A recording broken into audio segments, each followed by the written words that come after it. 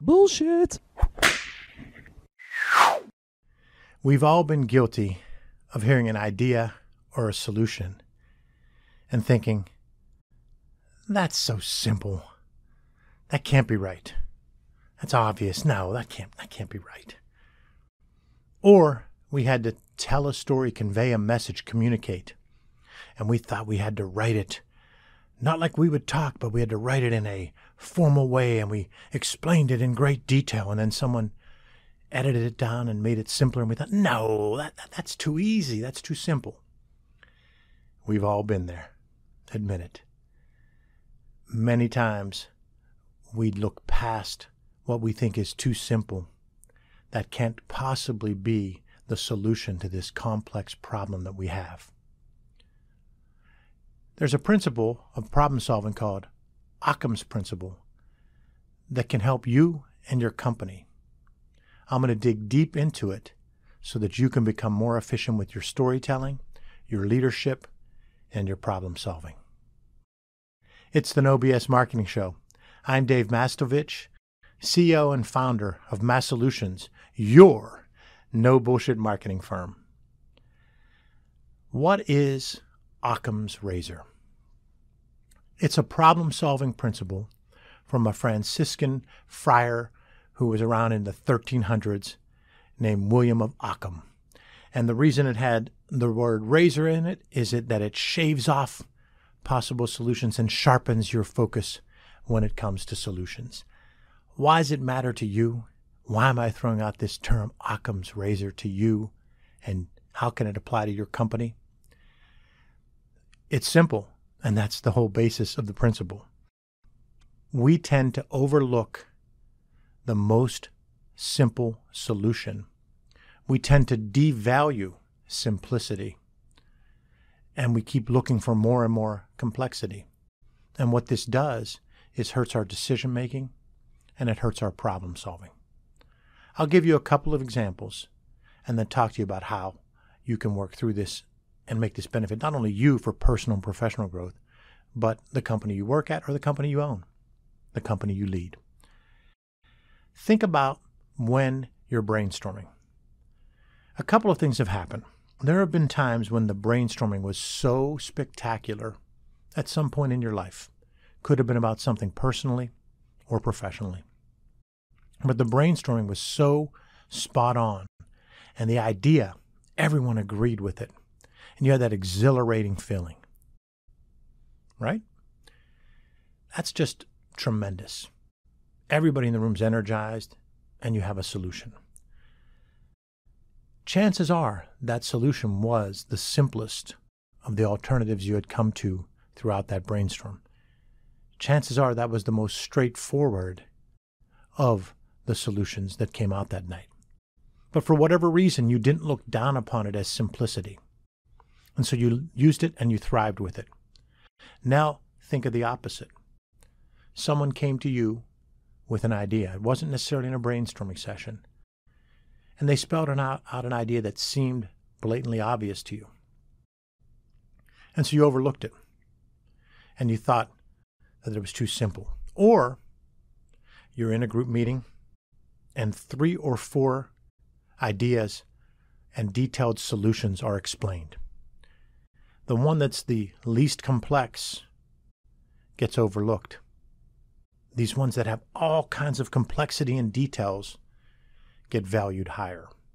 It's a common problem, hence that's why we have Occam's razor. William of Occam, the Franciscan friar who lived in around 1300s. He had talked about this principle that when you have competing solutions, you should take the least complex. You should take the simplest hypothesis or solution. And time and again, throughout my career, I've been on both ends of this spectrum.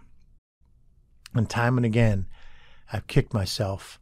And instead of saying, Newman, like Jerry Seinfeld did when Newman would frustrate him, I would go, Occam. Actually, I never did that, but just thought it'd be fun. But I have many times said, why did I look past the simpler solution? It's really difficult for us because we're working on this project, we're working on this idea, we're trying to solve this problem. We just can't imagine that something simpler and the simplest, maybe even obvious, was something we missed. Well, it takes vulnerability, and you hear a lot of talk about vulnerability with Brene Brown and other major speakers and leaders. And vulnerability is huge. It's one of the biggest challenges for me as a leader with my company. I've embraced vulnerability throughout my life because I was influenced by a man far ahead of his time, generations ahead of his time, my father, my dad, who was vulnerable in a time when men simply weren't. And so I followed that example, and I've been vulnerable. Can get better, not perfect. But the challenge with my team is I sometimes forget that they're not at that stage. They didn't have that influence, so they really struggle with vulnerability. And I have to talk about it again and again because they struggle with admitting that something didn't go well and let's learn from it. Admitting that they have a weakness and let's learn from it. I have that same problem too. Even though I had that great influence of my dad, I still have that same challenge because it's not easy. So the first step is if you can embrace vulnerability and start thinking about how simpler is better when it comes to your problem solving. And if you think of Occam's razor, and if you have multiple choices, take the simplest one. It's going to go better for you. Now, when it comes to communication, I can speak to this in great degrees of experience and expertise. Less is more with communication. There's hardly a time where that has not been the case. Simplicity is better when it comes to your storytelling. Time and again, I've had to live this one, and it's the toughest thing in my job. The absolute hardest thing in my job is when you know our team and Mass Solutions has come up with this solution, and it's a simpler message, and it's strong, and it's going to work.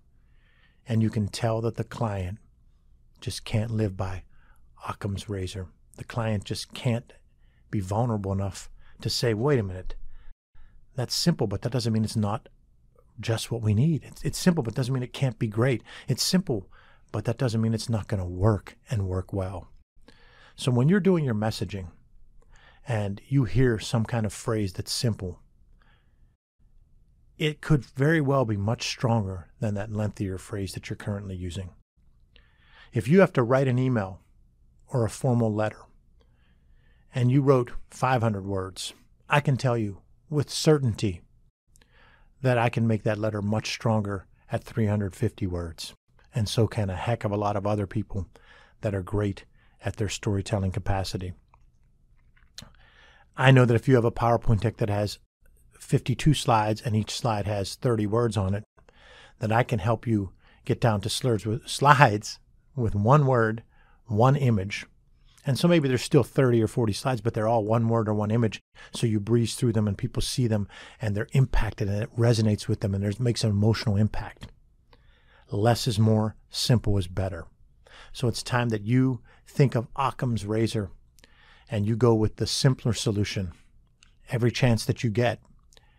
And I'm going to tell you, it's going to make an impact with you on your problem solving, and it's definitely going to make an impact with you in your communication. Hope you enjoyed another episode of the No Bullshit Marketing Show, recorded in our studios here in bold, beautiful downtown Pittsburgh, Pennsylvania. Remember, ask yourself, what's the big idea? And build your story around the answer. It's all about bold solutions, no BS.